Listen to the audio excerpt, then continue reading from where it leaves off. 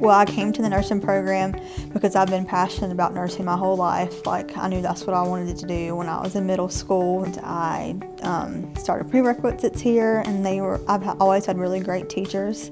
And in the nursing program, I got in last year. Mental health is what I'm looking at so far, but I'm not sure yet. I started clinicals at the VA last semester, and I loved it there. I'm really passionate about the veteran population, so it was really nice to get to work with that population. It's like a brand new building as of like not even 2 years ago, and they have really nice sim labs with really nice mannequins that can breathe, and they can bleed and deliver babies, so they're really nice learning factors in the nursing program.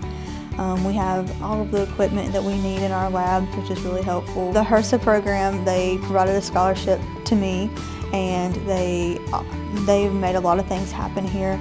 The peer mentors are really great, and they really help a lot of the students here. I go to a peer mentor session at least once a month, and they really help you study and learn new concepts. So it's like seniors mentoring the juniors, and they have one for every class, and they really just help you out really good.